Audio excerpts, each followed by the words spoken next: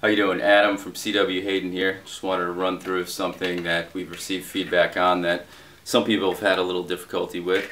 It's attaching suspension to your new H700 Series vented hard hat with Uvicator. So first thing you want to do is you can loosen the suspension up using the ratchet. It'll make it a little easier to attach. Then you want to take these tabs and fold them outward. So you kind of fold them a little bit just to loosen them up. And then you want to take them, and there are 4 slots on your helmet in there.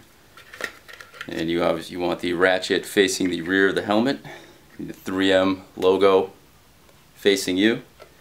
And you just bend these tabs and drop them down into these slots.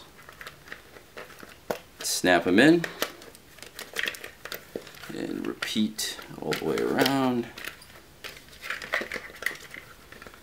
bending the tab, putting it in the slot, and one more here, and there you go. And you can adjust to the desired size and you're good to go.